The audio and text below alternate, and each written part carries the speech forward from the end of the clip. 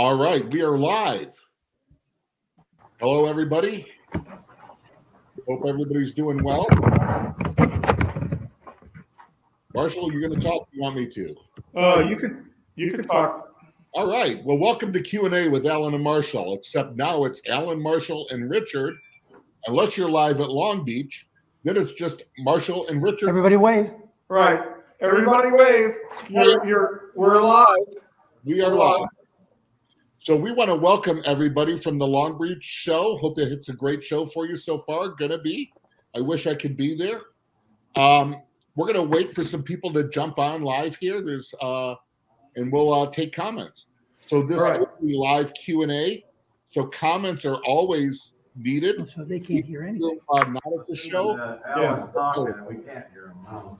So the folks here can't. The folks here can't hear what's going on. I got an echo now.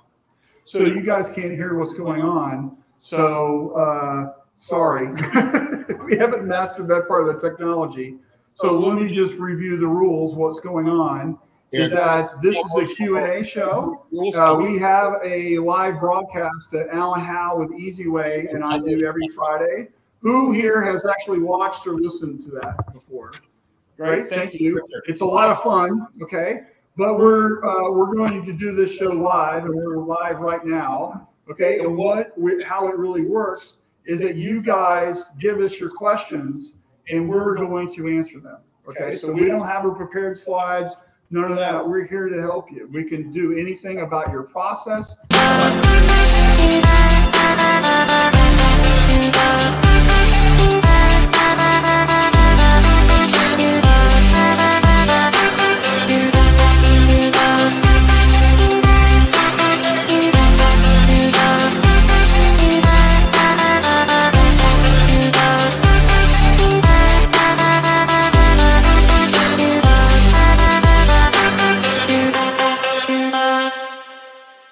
And bring their questions to you guys, okay? So what we'd like you to do is if you're going to have a question, there's an X on the carpet right there in front of the microphone. Just stand there. If you want to listen in, just put the headphones on. There's a microphone. Just pick it up and ask your question, and then we can bring you into the show. Just introduce yourself, where you're from, what your shop's about, that type of stuff, right? So does anybody have something to start with? Tell Marshall to put on his headphones. You could, yes, if you have headphones. It's called Q&A with Alan and Marshall. And if you go to the Marshall Atkinson on YouTube, Atkinson Consulting on YouTube, you can find it. Just look me up. And it's live right now. And you're on the show. Atkinson? Yeah, Atkinson. Richard, are you there? Yeah. Tell Marshall to put on his headphones. You have to put on your headphones. All right. So do you have any questions from the audience, from the virtual audience?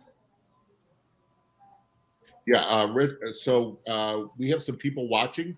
Just so the people know, you can tell them we have Charles Juros from New Mexico watching. We have Gosta from Uppsala, Sweden, that's online right now. Right. Let me tell everybody what's going on. So live right now, we have Charles Juros from New Mexico watching, Kisa watching from Texas, Gosta is watching from Uppsala, Sweden, David Eggers is watching from Wisconsin, Josh Wiley's watching from Oklahoma, and Peter Walsh, M&R, is watching from Chicago. So we would love it if you guys would step up. Who's got a question that you'd like to get, some problem in your shop or what you're doing? We're here to learn, right? And Alan, who's virtual, and I and Richard can help you solve that, right? So, but you got to be brave enough to ask the question. Dave Edgar's anything you're struggling with. No takers? Come on, people. Okay. So let's get some questions from you guys from the virtual audience, and let's get the ball rolling. We have one person, Tom Rollins says, go to the Shirt Lab booth at 2017. There's a shameless plug. If you're watching. Dave Eggers is actually at the Long Beach show. We have Justin View, who says hi from Vietnam. But Justin, you're not in Vietnam, I don't believe. Okay. The View I know. So, ask the people all right. how many of them are screen printers. Right. So Peter Walsh wants to open up the discussion on shortages of skilled labor and supply chain issues. So does anybody here have a comment on that? You'd like to participate in the show, or Alan and Richard and I will talk about that, right? So Richard, what's your feeling on the supply chain issues and how you think things are going to shake out? Well, I don't know that they're going to shake out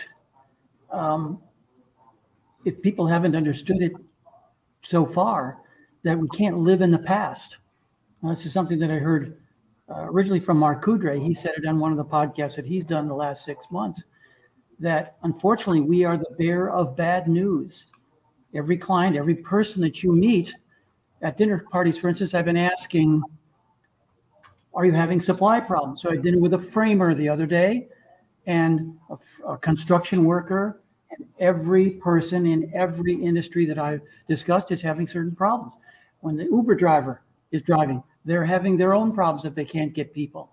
You can't buy a used car these days. You can't buy used equipment. So everything is dried up. People are having to stay home because of their children.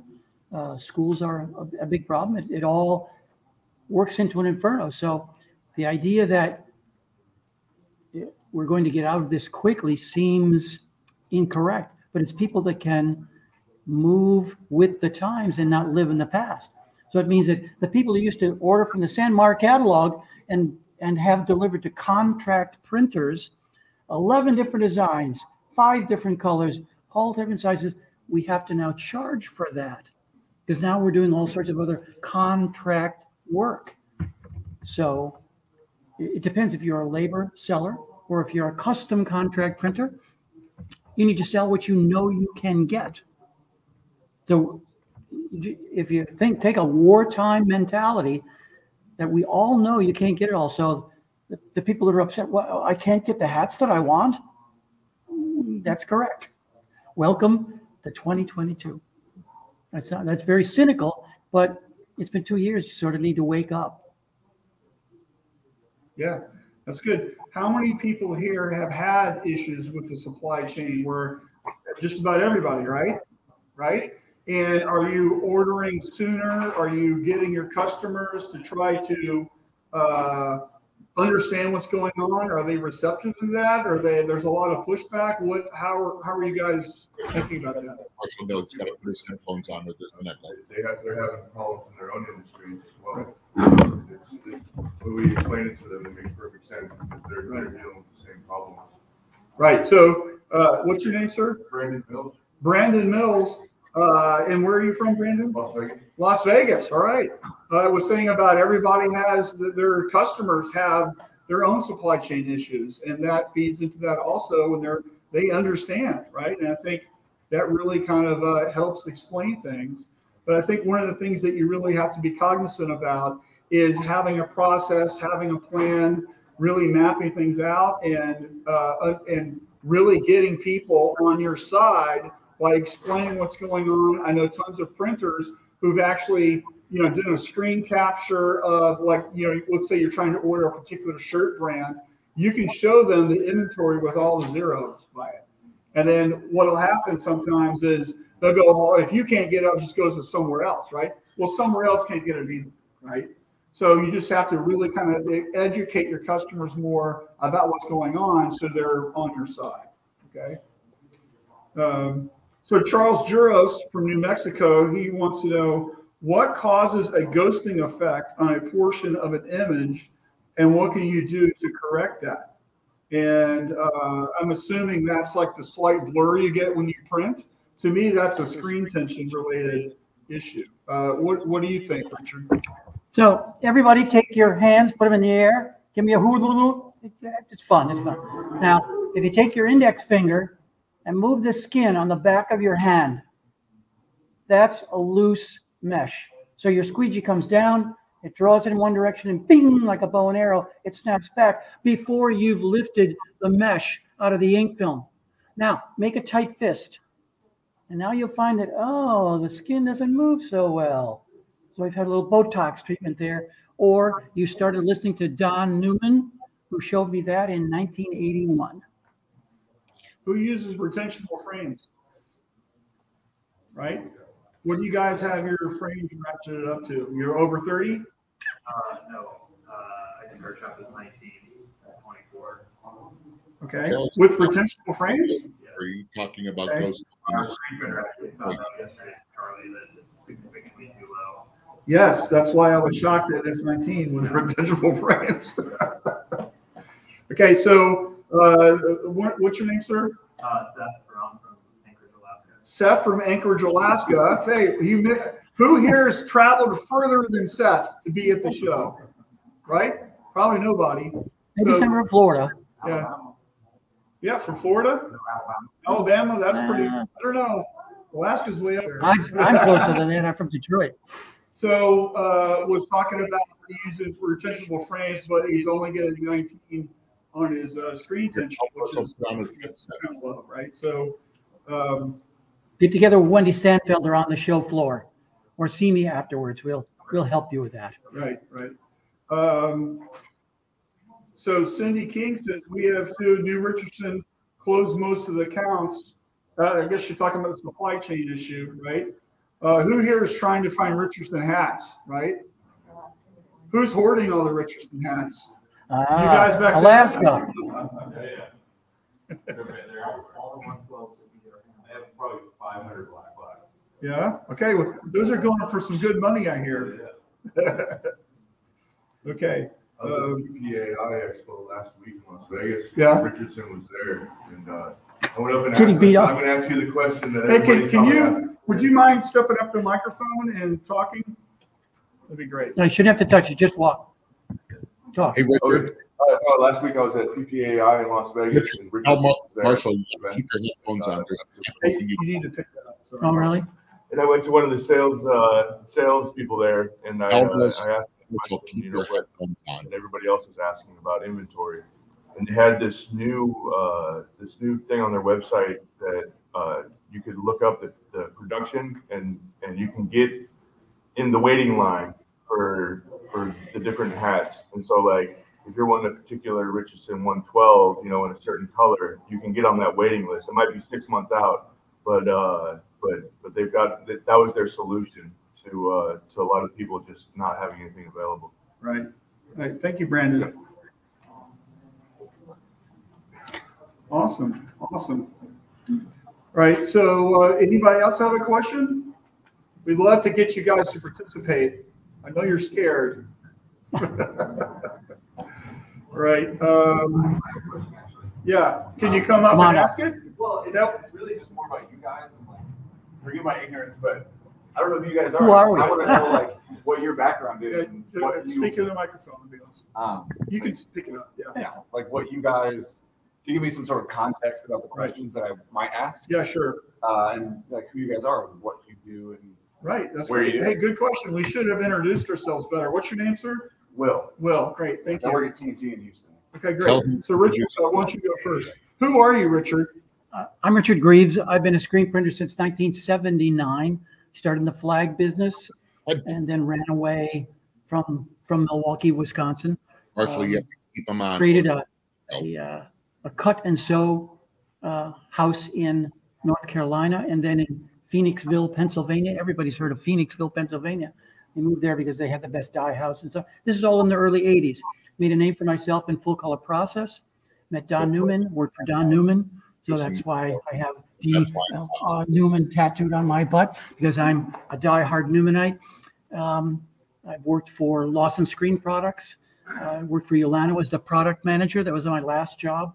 And I've traveled all over the world consulting. So I've been almost everywhere except Alaska. So I've been in the business for 42 years. Yeah, and I'm Marshall Atkinson. I've been in the industry since 1993. I got into it, kind of backed into it like everybody else. I was before that, I was working on my master's degree in architecture and was printing T-shirts to pay for graduate school. And I got sucked into the screen print mafia, and that's about, you can't, once you're in, you can't get out, right? And so I was an art director for 14 years, and I was a person who always said, hey, there's a better way of doing something, let's figure it out. And then they put me into operations. I became the vice president of operations and ran the back of the shop. I got interested in Lean Six Sigma and sustainability and that kind of stuff. And then I went and worked for a different company in Wisconsin. And I was the chief operating officer there, and we had 100,000 square foot shop, 16 autos, 160 heads of embroidery, 3 core and 8 DTGs, all running on 2 shifts. Millions and millions and millions of prints. So I've done a lot. Both were contract printers that really service the promo industry, but a lot of high volume, a lot of crazy demands, and unforgiving clients. So I've done a lot, and I haven't done it all because nobody has, right? But that's kind of my background. And I am currently a consultant. I've been consulting since 2010, full-time since 2018, kind of my side hustle before that. And so I do process improvement and workflow and leadership and that kind of stuff. But I also have a company called Shirt Lab, which is a sales and marketing company. And we do live events. We also do virtual events. We have a booth down on the floor. Come see us. Booth number 2017. And we've got a photographer. You can get your social media headshot updated. That's kind of our draw today. And we're all about helping and making this industry better. That's kind of what we do. So, all right, come on up. Step right up. Make sure you introduce yourself too. Okay. Oh. I'm Jessica from All Quality Graphics in Sacramento, California. My question is about reclaiming machines. So we're finally at the point where we're going to take the plunge and purchase one. I know you guys can't endorse any particular brand, I'm sure, but just kind of want your advice on which one to go with. We're kind of torn between the Lotus Holland and I'm drawing a blank on the new guy with it's a little single screen one. It takes about 30 seconds to go through. Mm-hmm. Probably, hopefully know what I'm talking about, but any chance you can give me feedback on what would be a better purchase? We're doing about, on average, I'd say 50 screens a day. And I know that's not a ton to need the reclaiming, but we're in California where labor's high. So for us, it pencils. Right. Richard, you have an opinion on that? Where in California, Richard, is she at? Where in California are you? Sacramento. Sacramento, she said. Okay, so I'm going to repeat this. I'm going to take this question if that's okay. Right. So we'll repeat what Alan is saying. Alan Howe in Michigan. And I'm with Easy Way. A known chemical troublemaker. And I only heard part of her question. So the good thing is a recommendation of a reclaiming unit. 3 screens a day, she said? 50 a day. 50 a day. She's on the border there where she can start looking at auto reclaim because it's not about just a late. I think that's what she's talking about, an auto reclaim. Oh, okay.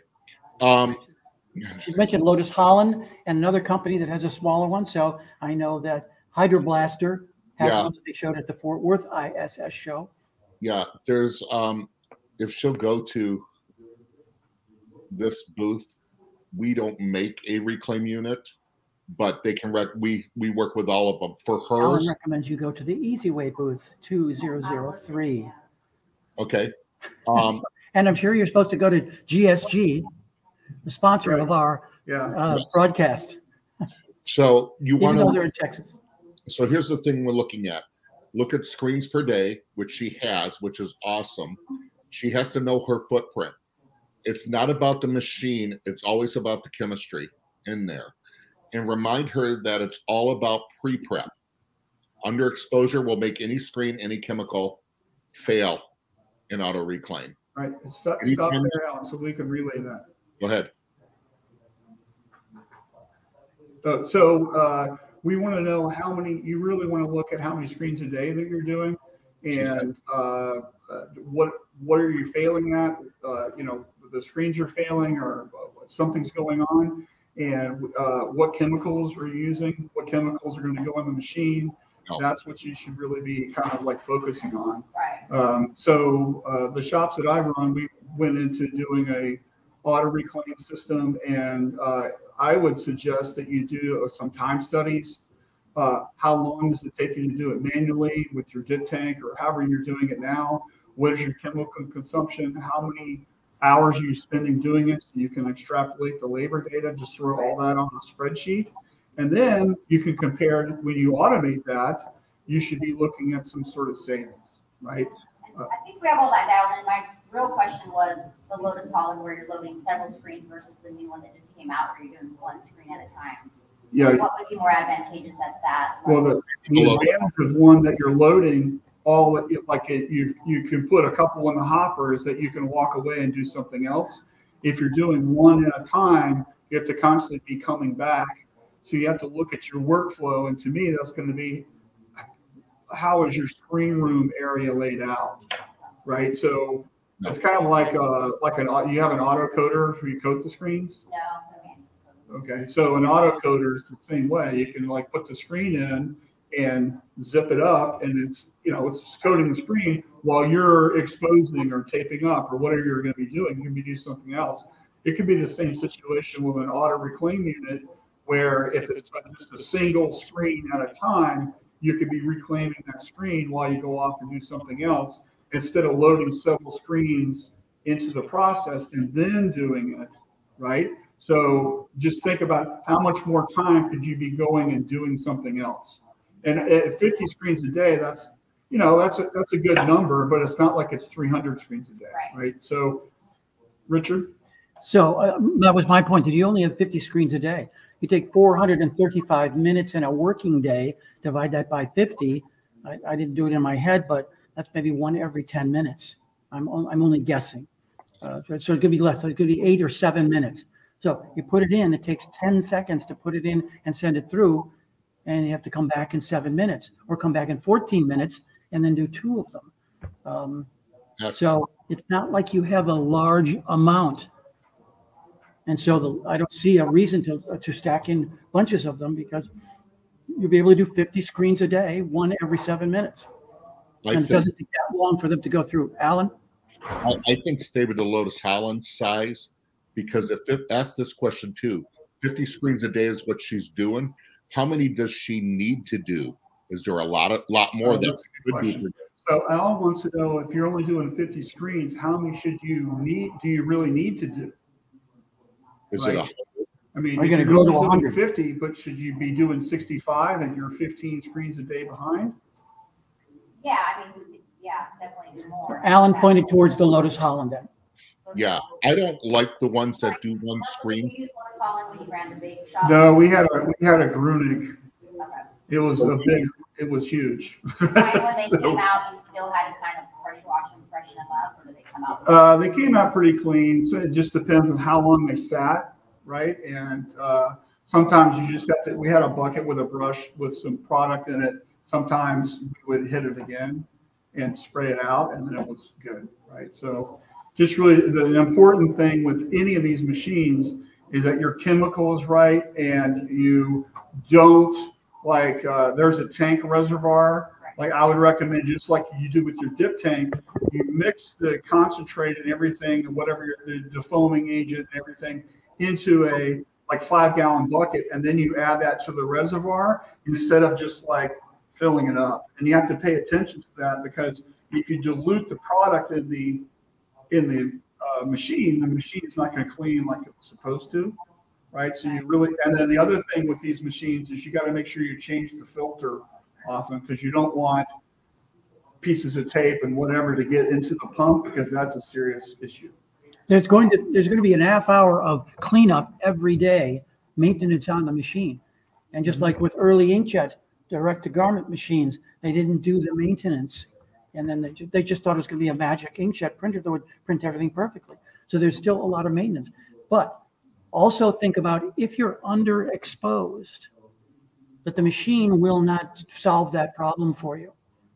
because underexposed screens, counterintuitively, they don't reclaim easily. Right. And that's what you're going to have in the corners and areas where the emulsion was thicker and built up, that it didn't reclaim as well. So your whole system has to work, because it just does it the same way every time.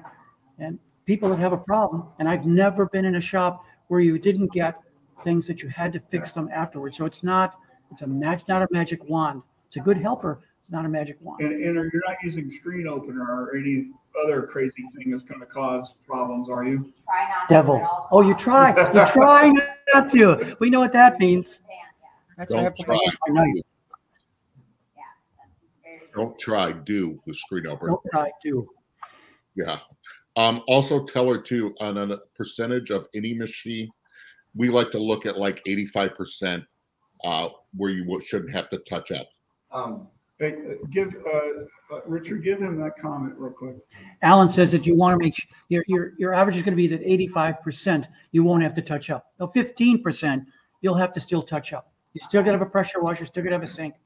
Yeah, machines don't have eyes is the reason. Machines don't have eyes. And it will show you where you're lacking at in your screen room. It will definitely point you in the area that you're lacking. So if you're having big problems, or you're having problems, there's a reason for that earlier in the pre-press. Yeah. Okay. So consulting with your chemical company and your emulsion company. No, we're good there. It's just, nobody wants to wash screens. That's the problem. Well, it's the worst job in the shop. Yep. Because you're doing That's why it dishes pays. That's why right? it pays well. So let me tell you, the best person for that is your most anal or retentive people. There's people actually who really get a lot of joy in using a pressure washer and cleaning sidewalks because they think, wow, this is really cool. You want to find that person. Will, you had a question? I do. My first job ever when I was 16 was a dishwasher. When I started at TNT, I was cleaning screens. And I was like, this is just like washing dishes at the restaurant. And it was like very satisfying. So I enjoyed cleaning screens. There you go. Yeah. My question is about squeegee density. And I'm a relatively new printer. I'm trying to figure out, is there a best density for a certain situation, or is it a matter of personal preference about what works for me? Or I don't know if that's a question you can answer. Durometer. Is there, what's that? Yeah, Durometer is what the man said. Durometer, yeah. Yeah, right. Exactly. So I'm sort of ignorant to that. And I'm like still trying to figure out what's best for certain situations. Okay. Is there one, or is it a matter of preference? Right. Good question. Richard, you want to take this one? This is up your So alley. the blade needs to move the ink. And so I come from a snow area. You're from Sacramento. You've never seen snow unless you went into the mountains. But you have something that resists the blade. So the ink cannot win. So heavy globs of cold ink this morning when it was only 65 degrees out. So that's a cold morning. And when the blade hits it, it can't be slowed down. That means you need stiffer blades. Now, people are afraid of stiffer blades. They've also used to manual printing. They're used to getting in there, making sure the ink gets through. So I kick myself because they didn't bring it. But imagine a roll of 1-inch tape. Inside, I used to put my watch or a wedding ring. And I then took a blade, a squeegee blade, and asked people like you in the audience, now I want you to get my watch out of this roll of tape using the squeegee. And that's what your squeegee's doing. Press hard. Press harder. No, wait. No, bend the blade. Oh. Will, come over here and press on my shoulder. Let's go out and drive a car over the roll of tape with my watch in it. You cannot make the ink come out of the stencil with pressure. All you do is bend the blade. So a little bend is good, except why didn't you set your angle that way in the first place? So in the world-class squeegee picking, stiffer is better. So 80, that's pretty extreme. So 70 durometer with a 90 durometer center to make it stiff, and a 70 lip. A 70, 90, 70. Some people call it a dual durometer because there's two. Some people call it a triple durometer. We'll never settle that argument. But the most popular blade is a 70, 90, 70. We have a comment from Mark Soldonic on it. If you like an 80, I want everyone to take a left front chest job just like the one that I'm wearing here, and you print it with a putty knife. What, a putty knife, Richard? A metal, or get a plastic one at the dollar store if you're a chicken. But take a metal putty knife, and you'll be amazed at, oh, it prints. You need the soft lip because you don't want to scratch the mesh. You could use a flood bar. If you've got an automatic press with a regular flood bar, print with a flood bar.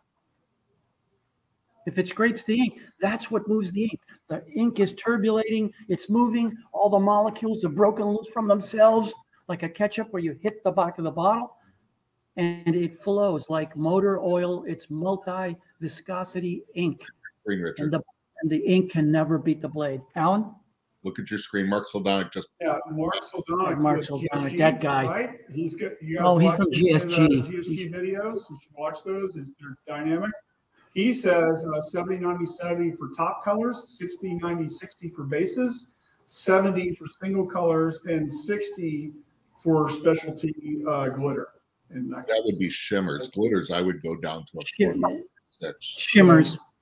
Yeah.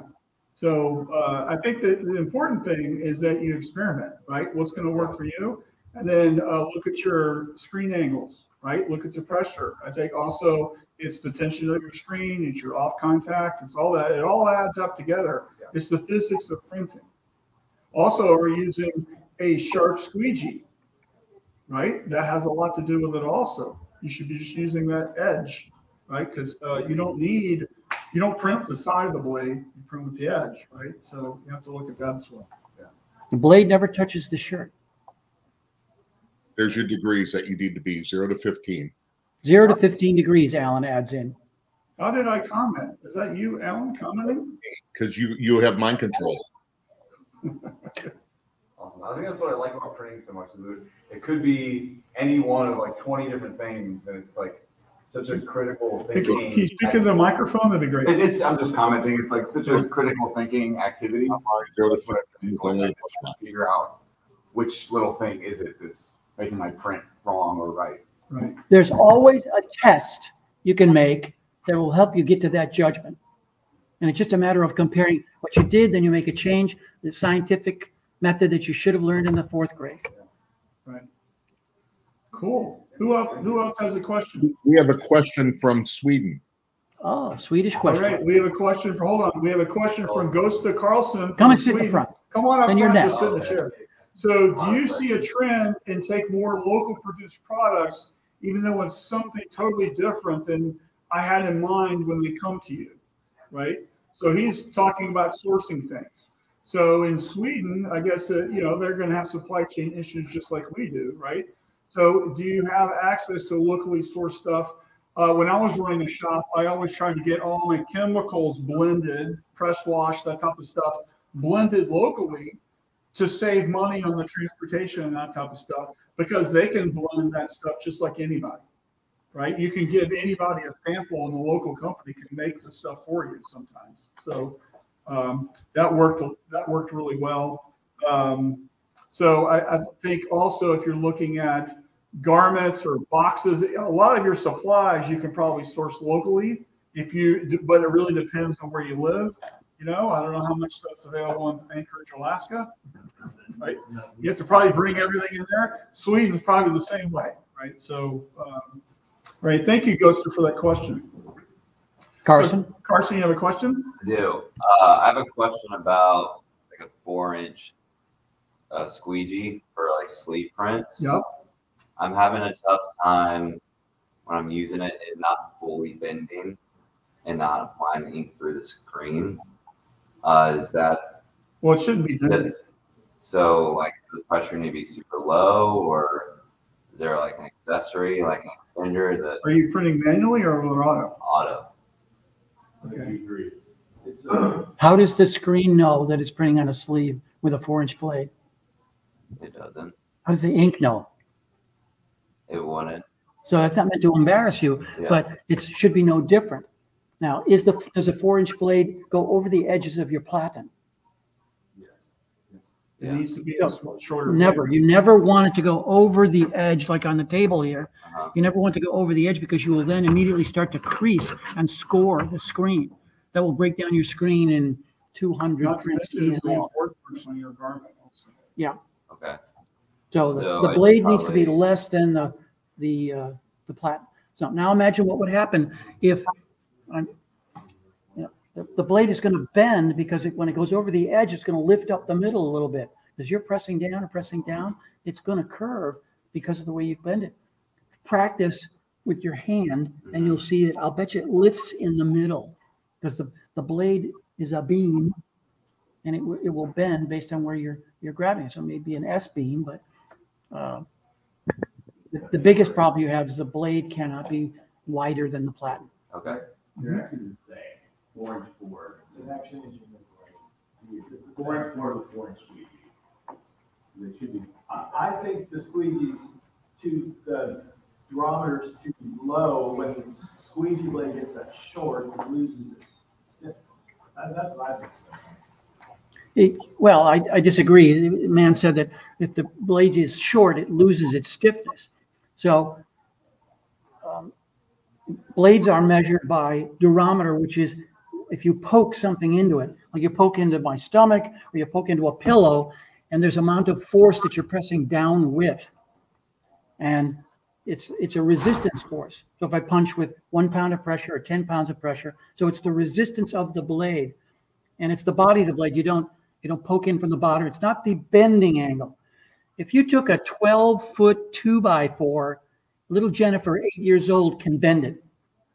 But you take a 12-inch 2x4, and Samson cannot bend it because you don't have the leverage. So we all have 2-inch blades with a 3/4 of an inch grabber in the handle, and you have a certain amount that sticks out. That's your diving board, your cantilever that is sticking out.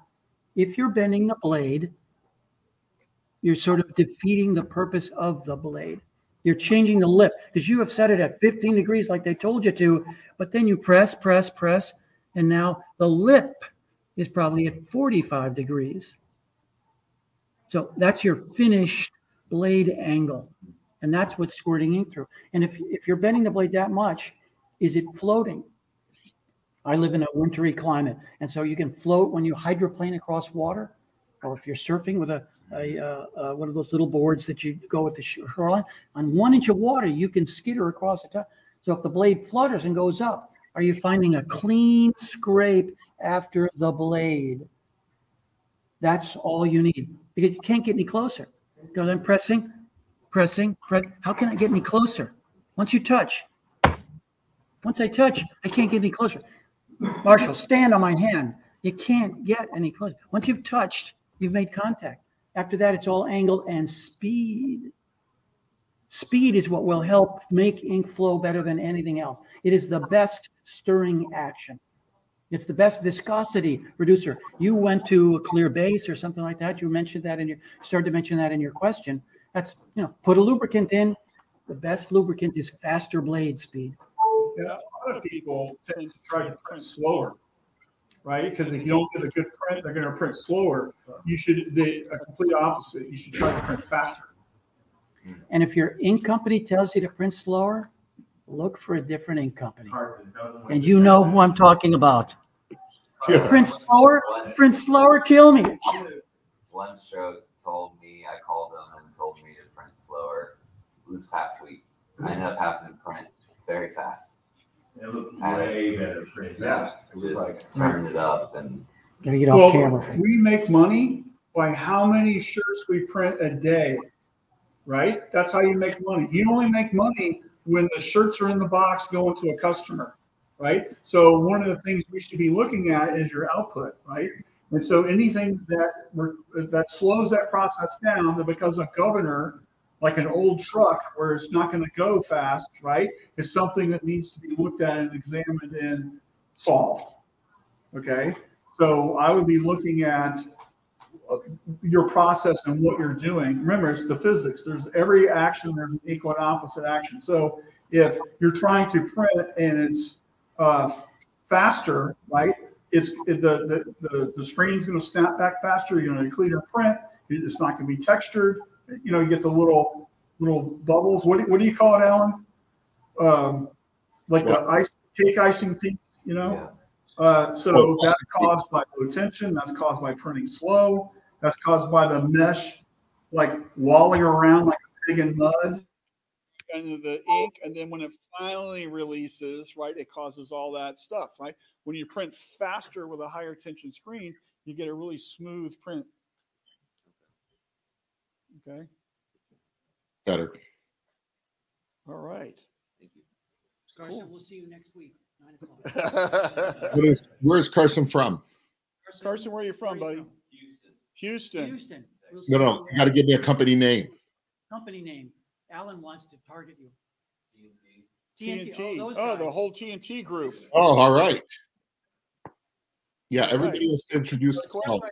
Yeah, Jason Schoening from Bemidji, Minnesota. Happy 420 merch. All right. I guess, I mean, we stay pretty busy, but always looking for new customers. And what have you found as some of the best ways of gaining new clients, I guess? Best ways of getting new clients? Well, let me ask you this. Okay. Do you currently have a business plan? No. Okay, well, that's why you don't have any customers. I mean, I got customers. Well, you need to write a business plan. The reason why you need to write a business, if you ever been to a bar and shot darts or aimed a rifle at a target or anything like that ever in your life? Yeah. Oh, so you're familiar with the concept of aiming. That's what a business plan does. Yeah. Is it aims like a laser, like a high-speed sniper rifle to your customer that you want to get, because you're defining exactly who you want to serve and everything. Where are they, and what do they buy, and when do they buy, and how much do they buy, and what do they need, what is their problem, and all that. If you try to serve everybody, right, how do you market to everybody? So what I would do is I would write a business plan, and you might have a couple little mini business plans, right? Because a hospital is going to have a different problem than the Harley Davidson dealership or a school, right? So what we want to be doing is we want to be solving problems. We're in the problem-solving business. If you can solve problems, right, people will pay more for their problem being solved than they will than, hey, I just need some shirts printed. You're now a commodity if you're only selling ink on cotton or embroidery, whatever. We want to use our business plan to detail exactly who we're going after, our best customer, what's going on, what do we need, what do they need, how do we find them, all that kind of stuff, right? So it's really important. So SBA, Small Business Administration, has a business plan template that you can get for free. SBA.gov, I think it is. It might be .org. But it's essentially, you're defining who, what, when, why, where, right? How, what is their problem, right? Who is your best target, your best customers that you do business with right now? Who's your number one customer that spends all their money with you? You got an artist. Artists? Yeah. Like painter, sculptor, artists? Yeah, and then, okay, so you're providing merch for the artists to sell. Are you doing online stores for them? No. Why not? Right. So we want to get, so the thing that I would be doing is I would be presenting an artist with a way to monetize their creativity, right? So your problem solving is not decorating that shirt. It's giving them money. You're handing them money, right? You've got a way that you can help them monetize things. Well, my best client, he can sell a lot of shirts on his own. He just needs the shirts made. But I mean, I see. Okay, with other people, that would be for sure. Okay, that would be a good thing. So Jason, yeah, exactly. So he just needs the shirts made. Well, guess what? It's just a commodity thing then, right? So you're just hey, I just needed the cheapest price possible, right? So maybe that's not a good fit for your customer. Maybe you need customers who they just want to have it. Somebody else does it for me. They just give me a check every month for what was sold. Those are the customers that be a good fit. Just because somebody wants to do business with you doesn't mean that you should be doing business with them, right? And I would be doing a couple things. I would be writing a business plan. I would be getting 100% of the money up front, right? I wouldn't do 50-50. I wouldn't do terms. I wouldn't do a PO. I would try to get all your money up front, right? I would be really understanding the problems that you're solving for your customer, right? And build a process for that.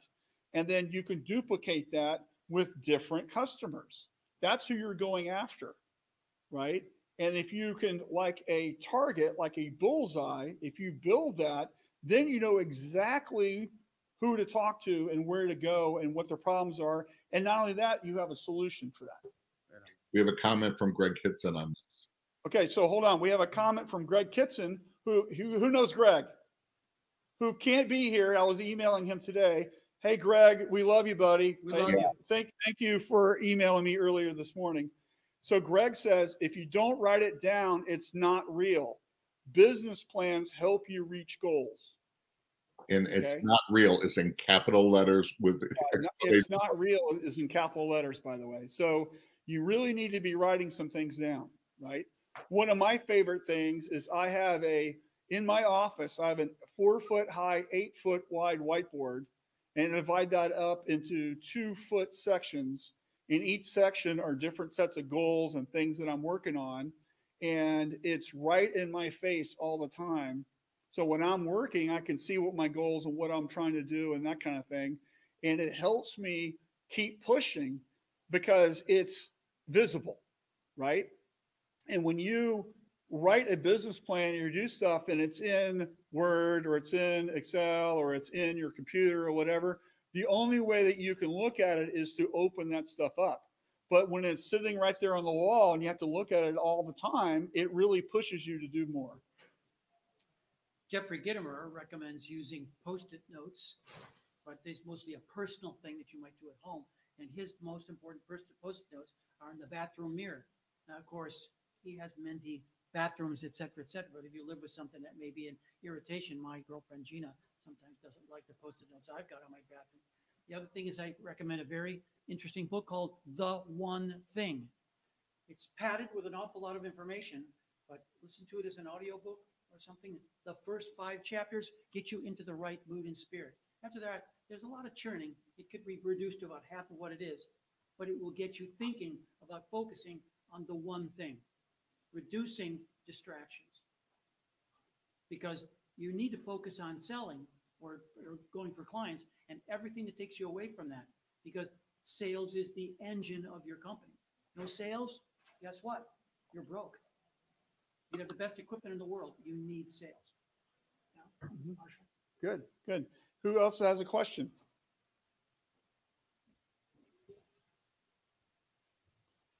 So kind of a follow-up on Jason's. You just said. Who are you? Hey, can you introduce yourself to everybody? My name is Seth Brown. We're a shop in Anchorage, Alaska. Kind of a 2-parter.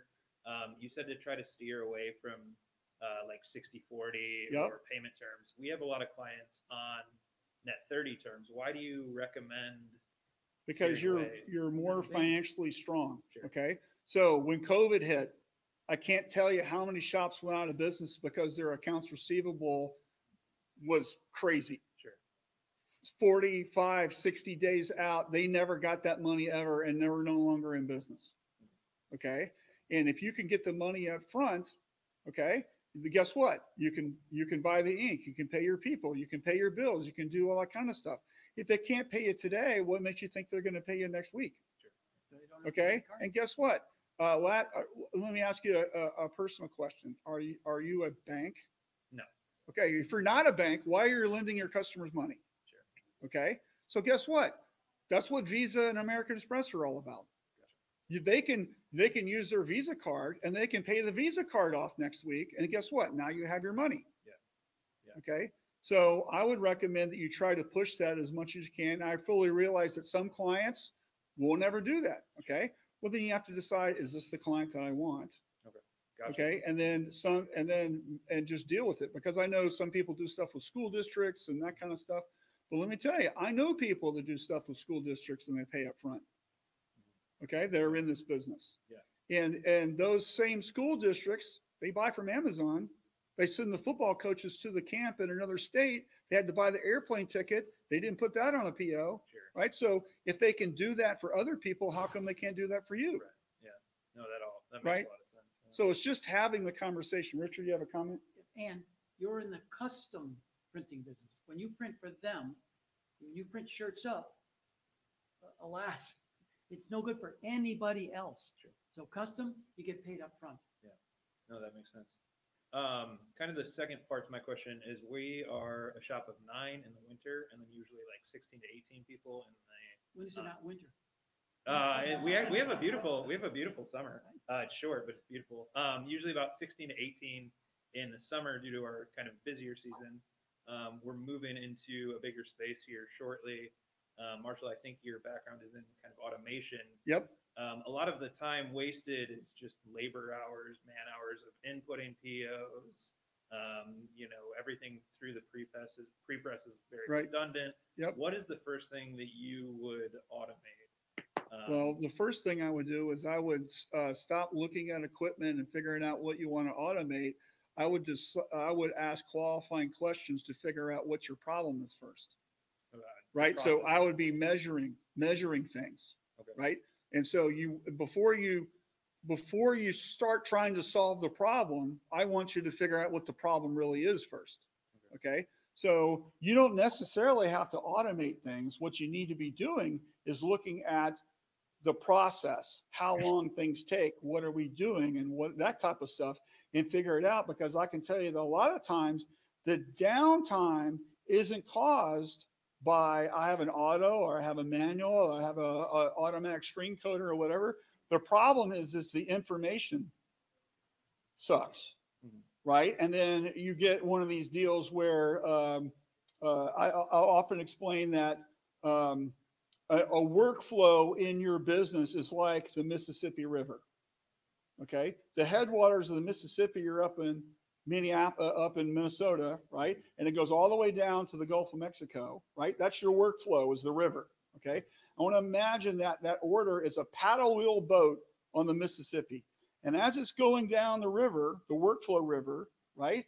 Anytime that boat has to turn around to go back upstream because your artist, what shirt color is this? Right? Anytime that you have to stop and figure something out, like, have you ever gotten goods in your receiving department? You had no idea what they were for, right? Your paddle wheel boat's going upriver.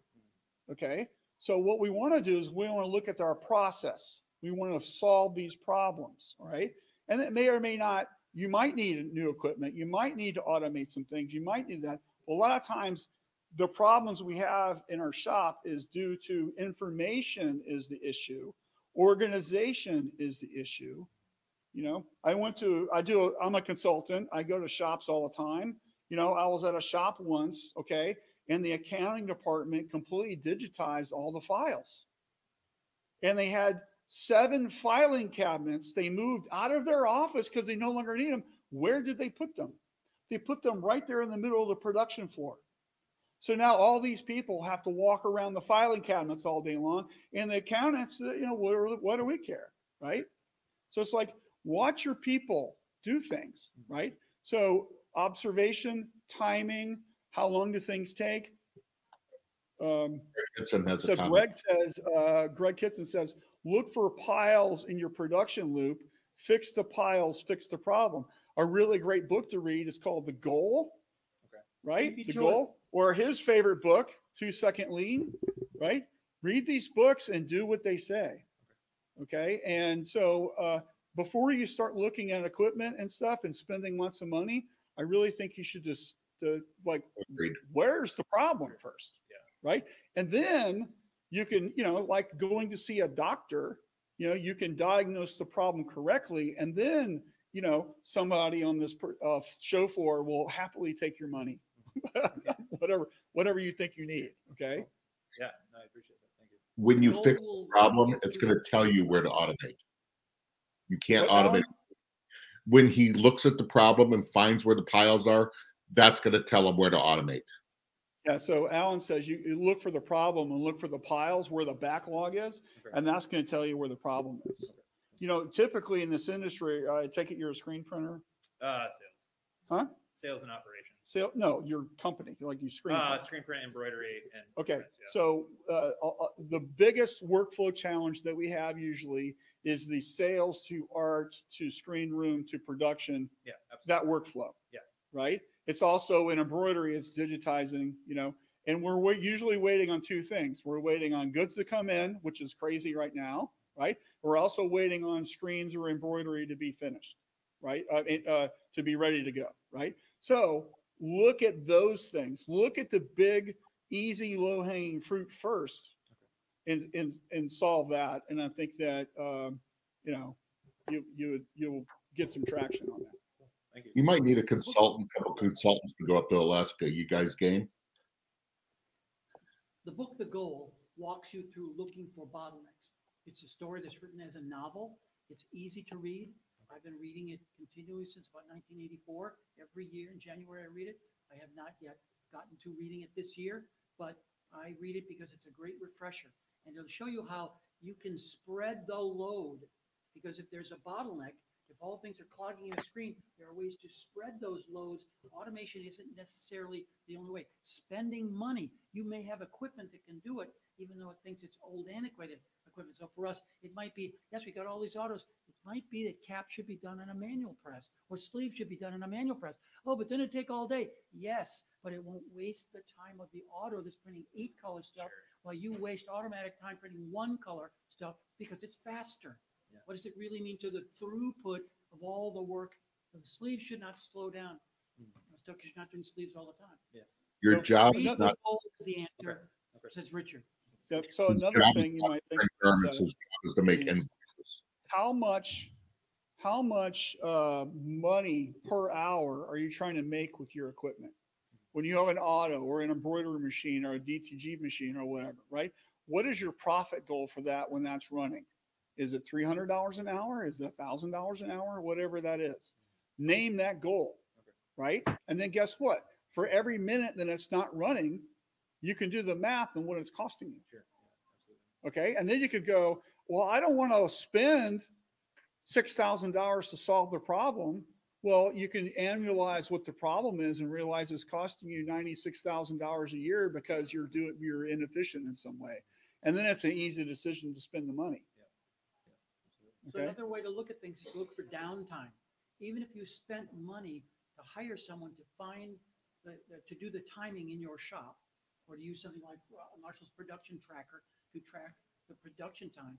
Once you find where the downtime is, you'll probably find that training is where you should be investing. And that if you do not have slides or video, we all have a broadcast camera in our pocket with our video camera. Richard, unmute. Ooh, no, I'm talking to here. What happened? He said that I was muted, but I'm You're muted. The computer's muted, but not. So just lean closer to the microphone, Richard. Okay, I'll lean closer to the mic. So, where was I? So training. Train once on film, you'll never have to train again, ever. Documentation, and you'll find that, oh, what a pain in the ass it is for the first week, but it will literally multiply logarithmically. And yes, hire someone, because every 17-year-old knows how to operate a video camera. And I don't care about value. That's where you go to 2-second lean, go to the chapter about things. Don't spend a lot of money on equipment. Everybody's got a broadcast camera. Don't worry about editing. No introduction. Hello, this is that for the. No, this is for this. And then you barcode it with QR codes. Put the QR code on the reclaiming machine or the sink, or how do I change the oil? Train once, never again. It's the way teaching should be. School teachers that teach 6th grade math every year for 50 years. If it's on video, you never have to do that. Mm-hmm. Cool. Thank you, guys. Yeah. Who else has a question? Great question. Come up and tell us who you are and where you're from. My name is Pascal, and I'm from Houston, Texas, and I'm currently Company. DTG. I'm also doing DTF, and my main question is, she's a TNT like everybody. You've worked in an environment where you've had multiple print processes, Yep. You've had DTG running Yes. and screen print. Yep. Are those a process that you think are okay to run in the same environment? If they're in the same if they're on the same production floor sharing a space, do you find that the climate or any cross-contamination, chemicals, adhesive in the air or anything is going to affect one or the other? Well, are using what? So the question really is about your preventative maintenance program, your cleanliness, your hygiene of your shop, right? Yes. How far apart these things are, you know? So if you're really expensive DTG machines right next to the screen room and you've got all the humidity in there, that could be causing some issues. So like DTG needs humidity. So a lot of them have like a mister and built like a cornice that's, you know, they have that in there, right? But too much is a problem, right? And so it's like a lot of times DTG really needs to be an environmentally controlled thing. I had cornices in the main shop that were just in the same environment as screen printing and embroidery, right? And it worked fine. So I think it really, but we worked really hard to keep the area maintained in one kind of constant. So you think it would be more effective to have them? Well, it depends on your equipment, right? It depends on your equipment and what you're trying to do, and then how well you maintain the everything, right? It sounds like you've got a specific problem. I'm trying to pinpoint it. Intuitively, I'm finding it's climate control, but there's also factors like adhesive in the air. I feel like why is there adhesive? Because you're using spray tech because you're doing fleece. Well, kill spray tech. Okay. There's only reason to be fleece, and all you have to do is build yourself a hood or something like that that can control that. I'm finding that my DTG machine. Marshall, I just lost her. Marshall, everybody's muted. What happened?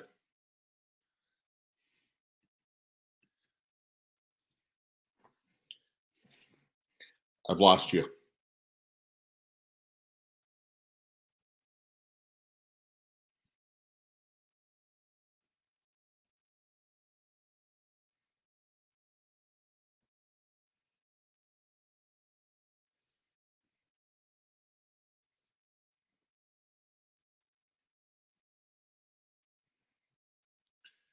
I've just lost everybody.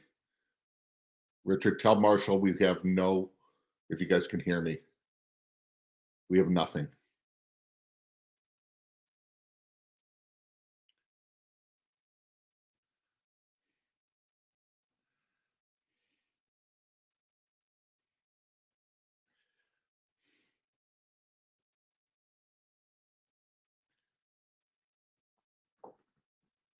We just lost everything, Marshall. Can you hear me, Marshall? Richard, can you hear me?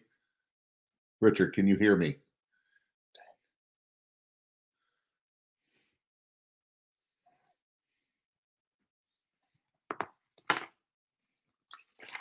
I'm trying, guys. Davis, I'm trying. That's on their end.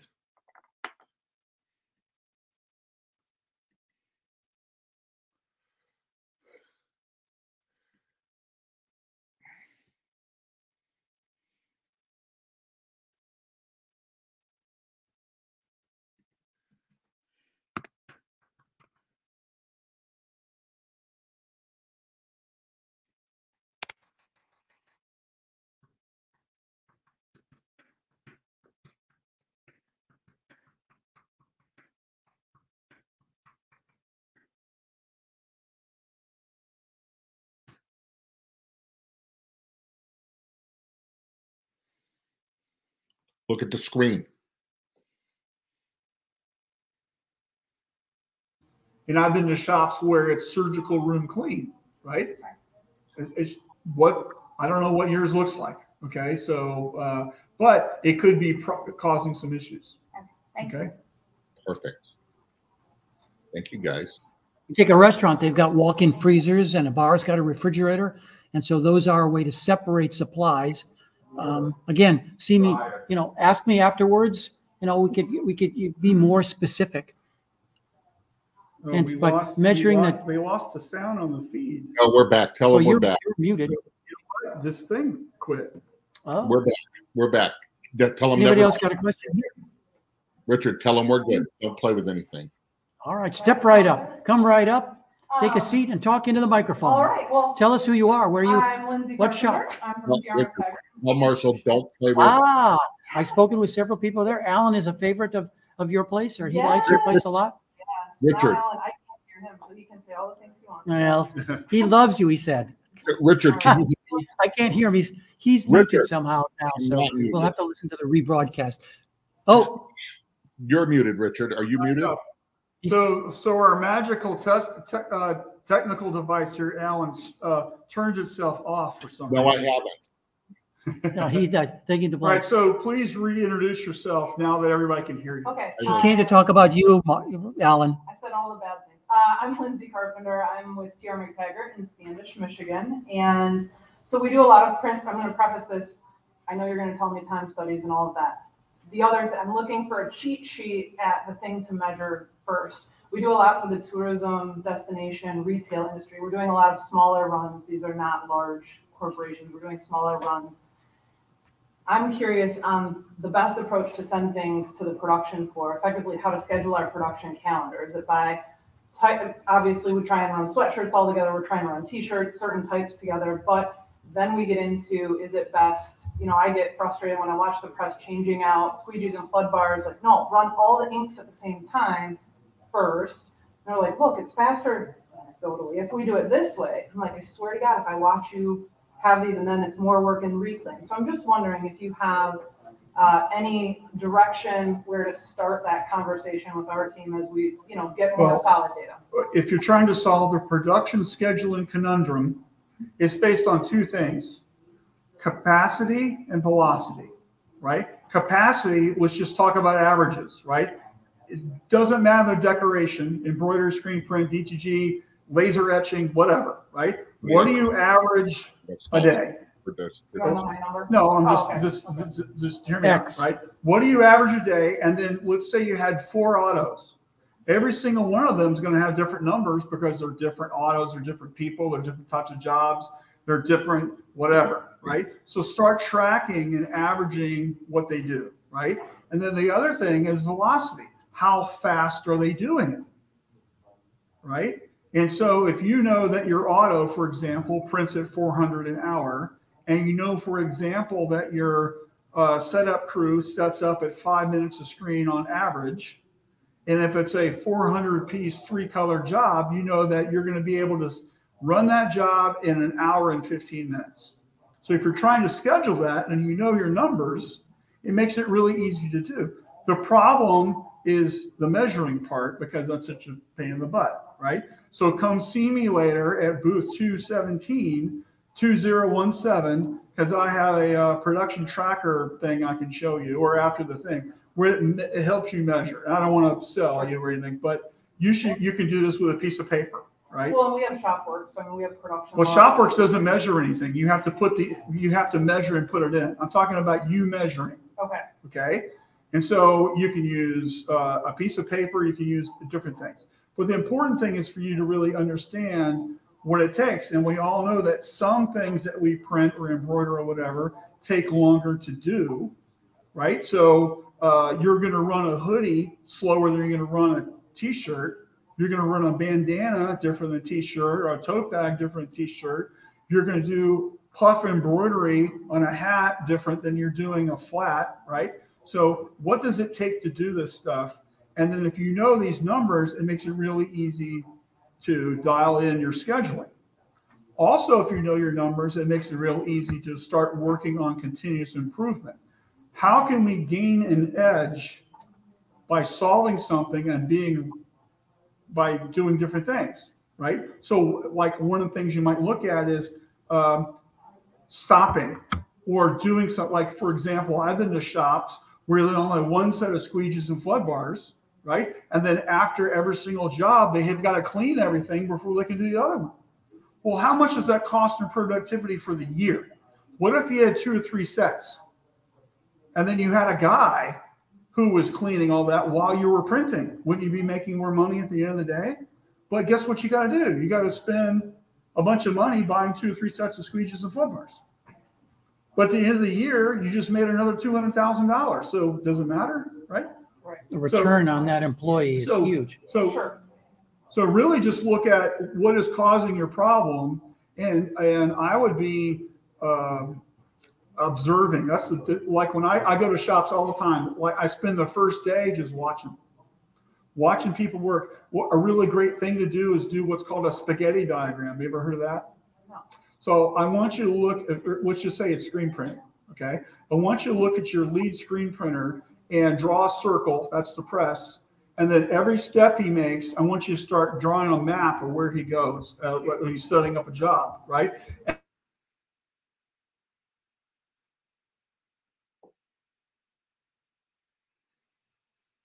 Richard, unmute yourself. Richard, unmute. How come he didn't have that I yesterday? get an echo.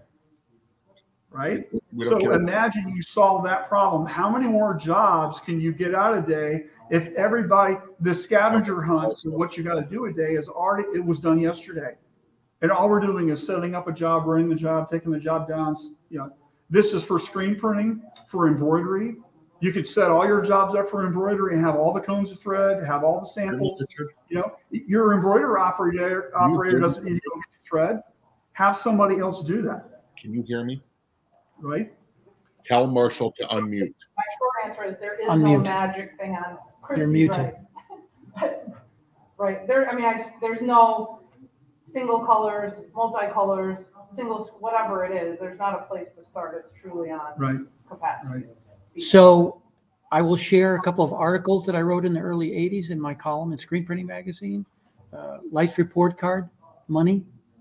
They describe how you can, but you need to start counting on your market set, go. We're now doing job 48192. It started at exactly 1:11 p.m. Setup time, how long? Job approved, boom.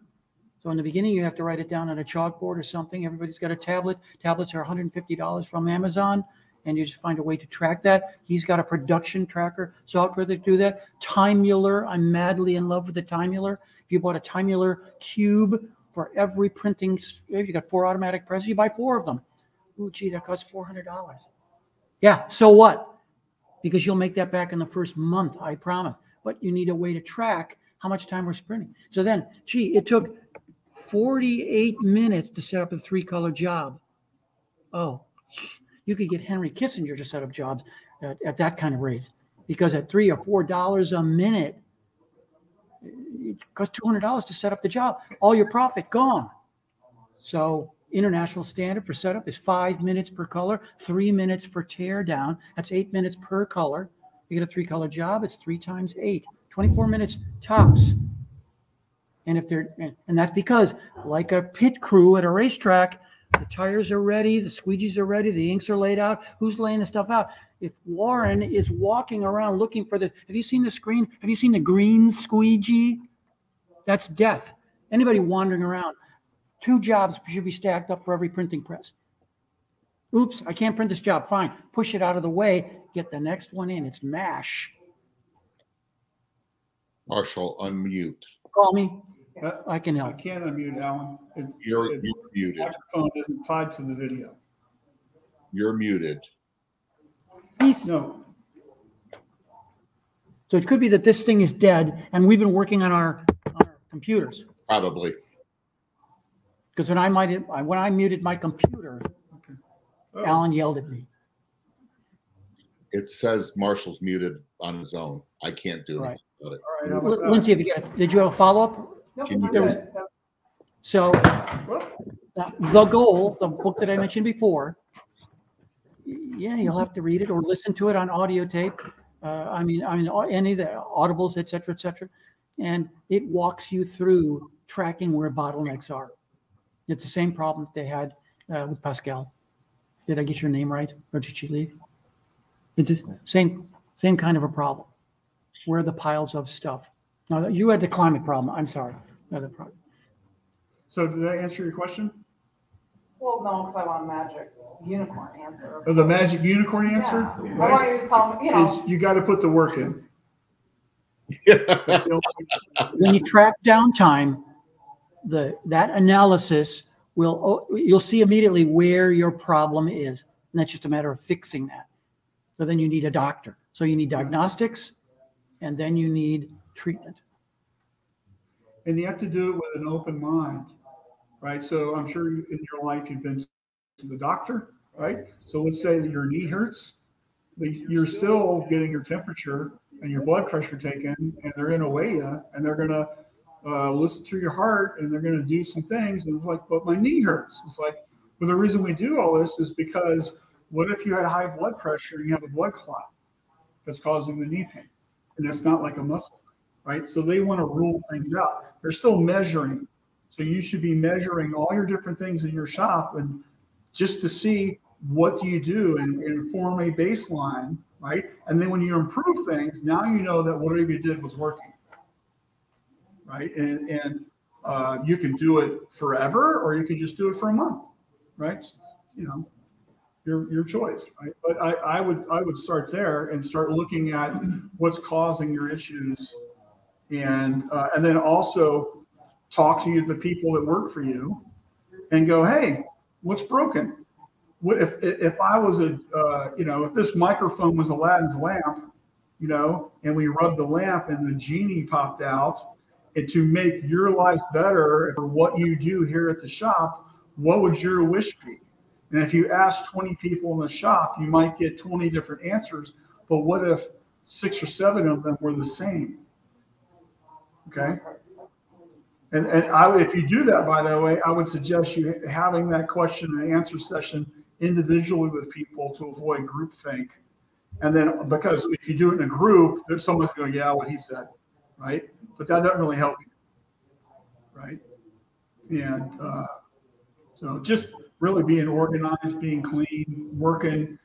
Who here has ever worked in a commercial kitchen, right? So you're familiar with the term meat someplace, right? Everything's in its place. So if we're working in the kitchen and we need to add spices or onions to the dish, they're right here, right? We need to have that same philosophy in our shop, because if we need the thread for a job for embroidery, or we need the trimming scissors, or we need a razor blade because we're trimming the pallet tape off, we shouldn't have to walk anywhere to get it. It should be right here. And we should have multiple sets for all our crews, so everybody has what they need, right? But I've been to shops where there's only one tape gun, and they all have to share because the owner's cheap. They don't want to spend $10 at Uline for a tape gun, right?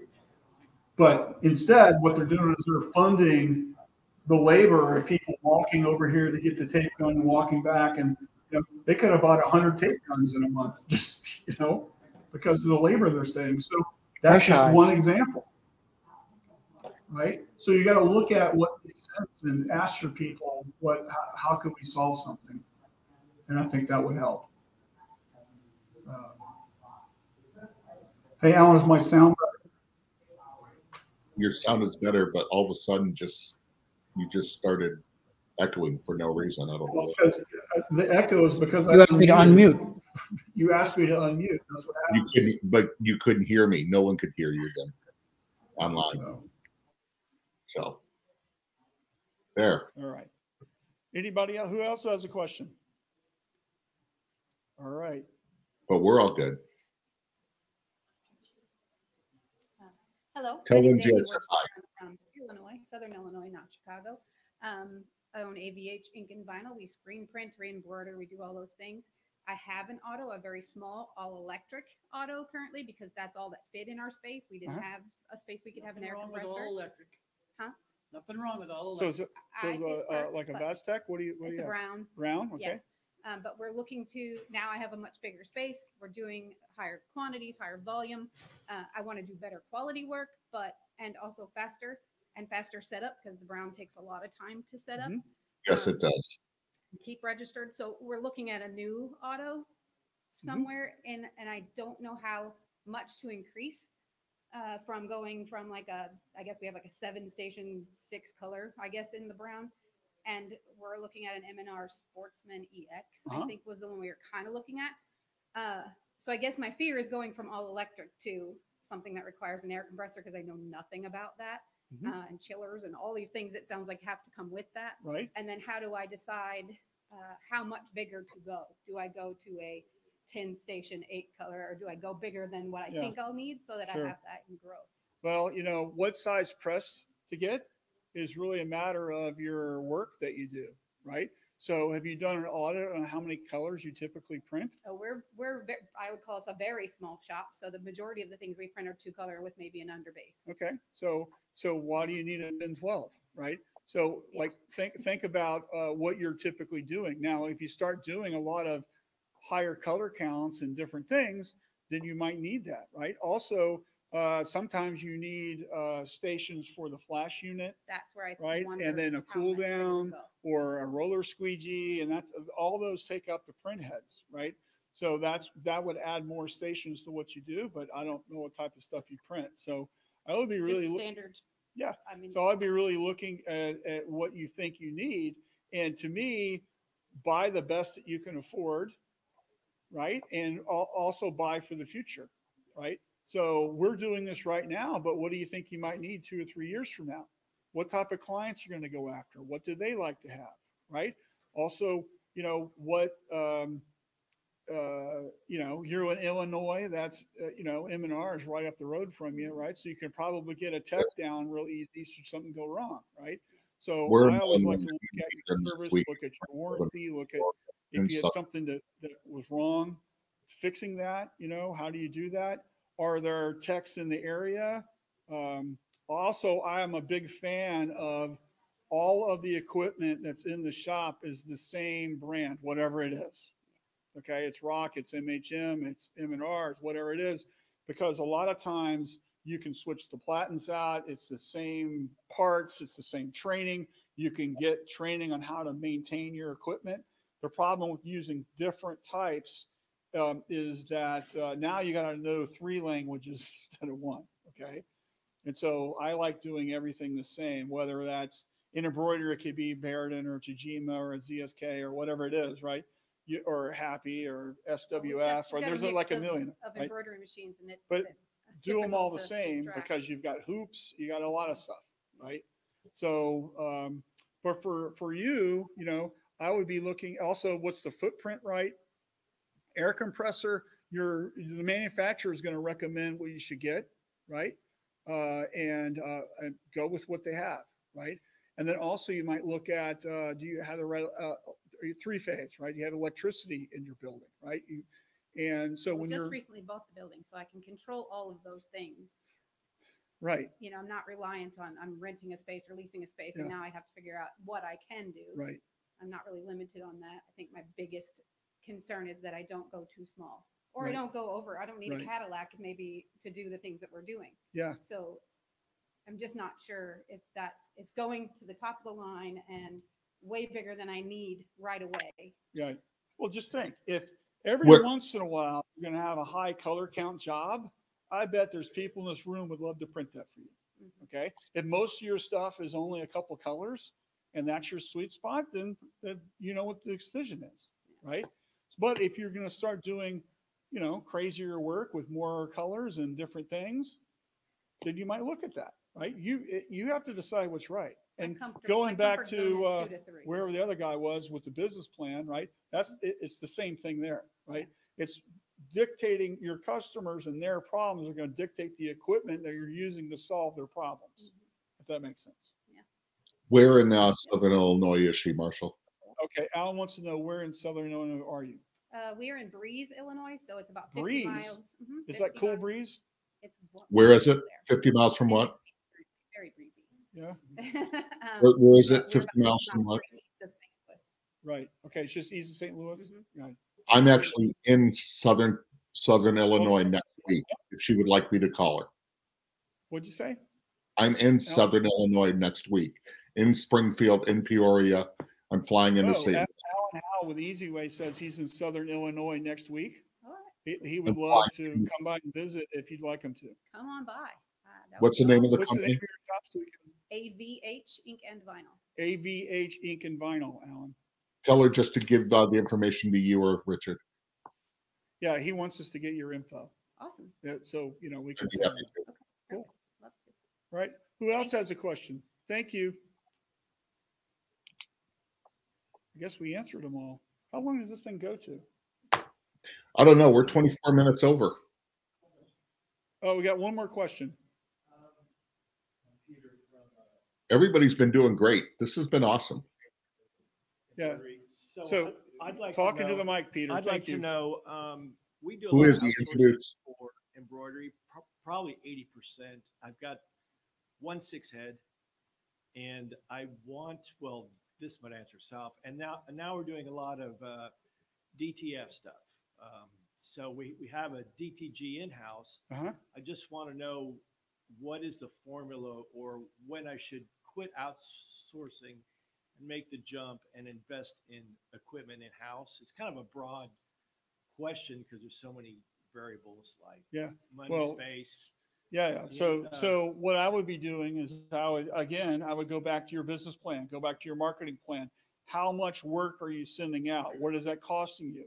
If you bring it in-house and you don't know actually how to do the work yet, there's a learning curve there, right? So you might bring it in and do it on a smaller basis and still outsource like 80% of it and 20% while we're learning or something or whatever. But I think you really need to look at when the pain is too great to outsource, that's when you bring it in-house, right? I know people who will never bring it in-house. I know people who've sold all their equipment completely and they're just brokering it because they know that cost is going to be whatever it is, and it'll never increase because that's the cost. The problem with bringing it in-house is that you think it's going to cost one thing and it might cost way more because of overtime and mistakes or whatever, right? So it's a double-edged sword there sometimes, right? So I think what you really got to look at is just what makes sense for you, right? And what's your risk tolerance, and what kind of equipment are you looking at, and do you have staff and labor? And then there isn't a simple answer, Peter. Sorry, I wish there was, right? And I'm sure all the equipment dealers on the show floor here would say, "Hey, the time is today." Okay, but I think who's going to run the equipment for you? Who's going to run a DTF machine? Well, I have someone to do it, but back there. Yeah, she's back there. But she sounds like she's got other work that she's working on. Well, she might have a spare time. I probably have to hire another person to help. I don't know. There's all, and actually, am I going to make more by doing it this way, or is it just easier just outsource? That's definitely business plan. That's just mathematics. Greg Hitson has a comment. The numbers to paper. So here's where you hire Alan or Richard or Marshall to sit with you for a couple of hours and work that sort of thing out. So Greg Kitson here on the show has a comment. It says his target is 6 per screen plus 10 per minute. Therefore, a 3-color with an underbase and 300 shirts is 54 minutes total. And the next job is going up. We usually beat this target. So finding the right person, right? If you can't beat that and somebody else can, because it's all about the money, right? So like know your process and know what you're capable of, whatever. And maybe when you start, you won't hit that right off the bat, right? But set some goals, right? How do we get there, right? And just start looking at that stuff and what makes sense, and decide.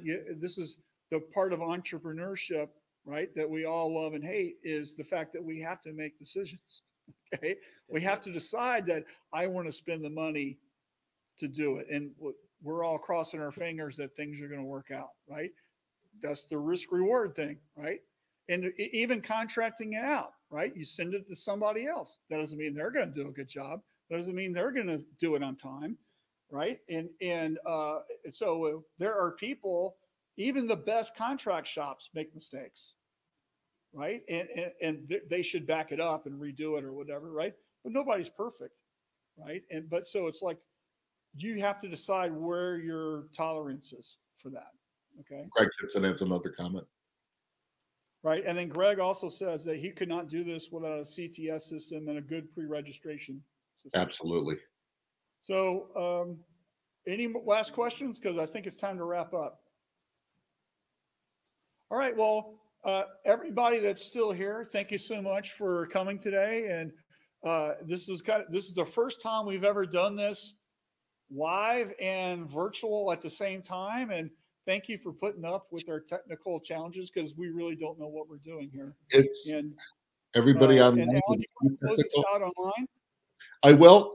Everybody online, thank you for listening. We had some technical problems, but you know what? For the most part, it was great. Richard, we can still hear you. We have a little kinks to work out. For the most part, it was awesome. Tell everybody in class, thank you very much for coming. And we'll see you next week at 12 o'clock on Friday. So to our sponsors, I did play the commercial, Marshall, to Graphic Solutions and at gojsg.com. So thank you so much, and everybody have a great week. And we're out.